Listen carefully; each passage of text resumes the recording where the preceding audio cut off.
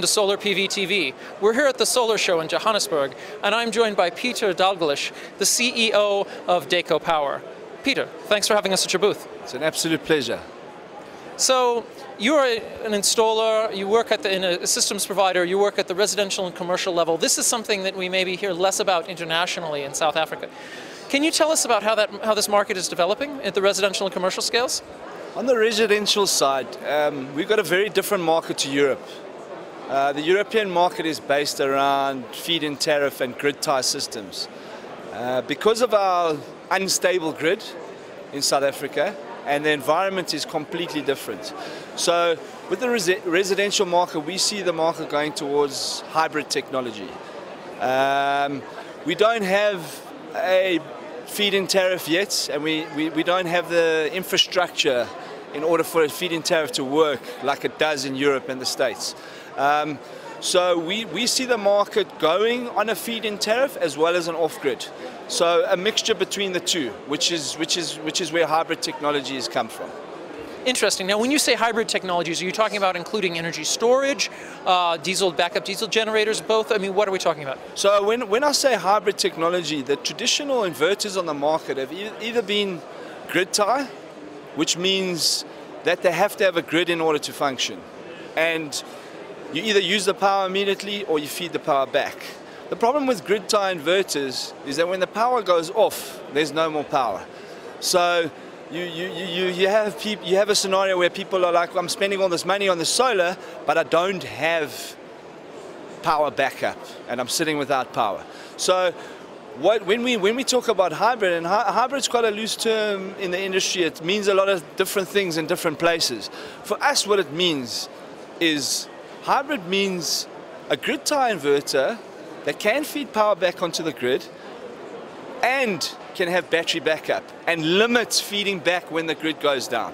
That's what we mean by hybrid. Interesting. Now, I understand net metering is being enacted in South Africa. How is that policy impacting your business and the market development? Yeah, that policy is going to have a massive positive impact on the environment, because what it means is now you can get added benefit from installing a PV system. So that excess energy that you would normally not use and would stay stagnant can now be fed back, and benefit can be had from it. With regards to standards and implementation of it, yeah, we're yet to see how that's going to go. Okay. Yeah. Interesting. I understand that standards and training, these are things that you particularly work on at Dako Power. Yeah, we believe we're entering a new age, the solar age, and people don't really understand what solar is. There's not many people that know that you need a solar panel, a regulator, an inverter, and batteries in order to make a solar system. So what we believe is that we need to educate the age, we need to educate people, we need to educate the consumer, and then on a further level we need to educate our installers. So what's happening now in the market is a lot of people are installing systems illegally. There have been a few horror stories of batteries and explosions and fires and all sorts of things.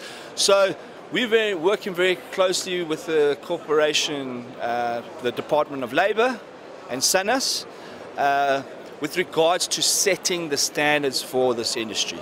As you can see behind here, you probably can't see it on camera, but we are working very closely with installer trainers and the standards guys, the guys that are actually writing these standards from an electrical point of view, because we believe things need to be done right. So yeah, you could call it we're leading the way with regards to standards, especially in the domestic market. Mm-hmm. Now, you mentioned batteries. What percentage of the systems that you're deploying have battery backup as opposed to just pure PV and inverter? Sure. On the domestic front, I'd say about 80 to 90% had battery backup. Batteries, unfortunately, are your most expensive part of a PV system, and the most volatile, and expensive and don't last very long. We've got some exciting technologies around batteries and testing and monitoring and rejuvenation of batteries. Yeah. Sure, and are you seeing cost reduction? I mean, we've all heard about Mr. Musk's factory, which is going to come on in Nevada for lithium-ion batteries. Are you seeing a lot of cost reduction, and do you expect more in terms of the storage front? I expect the biggest innovation going forward is going to be around storage, most definitely. Cost reduction, not so much. We're quite influenced by the rand dollar here in South Africa, and the rand can be quite erratic. So we're not really seeing the cost reduction just yet. But I'm very excited about some new technologies that are on the horizon. And I believe that storage is where it's at. Interesting. Now, I noticed that you have these systems here that are a slightly smaller format.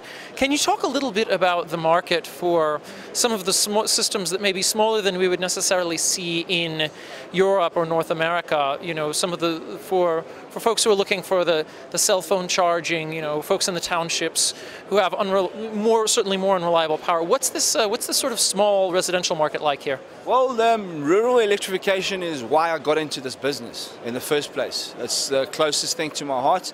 And in this country, you know, there's 30% of our population that does not have access to power. And that's a tiny figure from the rest of Africa. I think the rest of Africa, it's inverted. I think it's 70% that don't have power and 30% that do. So that is exactly what we want to do. We want to power humanity. Phenomenal. Thank you so much for taking the time to talk with me. It's a pleasure. Thank you. And this is Solar PV TV. We're here at the Solar Show in Johannesburg.